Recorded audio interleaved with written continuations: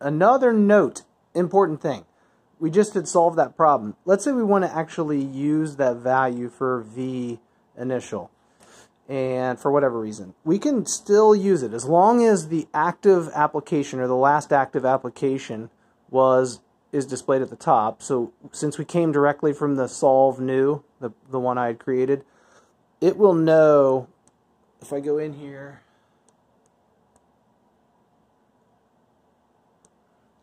So if I type VI and hit enter, there it is. There's the value. It knows that value.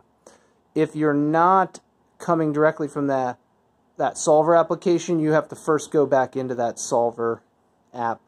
So in other words, if we went to, like, I don't know, if we were in the sequence app and we escaped and I typed VI, I'm just going to grab it, hit enter, it doesn't know what we're talking about. That hasn't been defined or anything. So if I go back into apps, go down to solve new, come from there, now it will know this VI variable.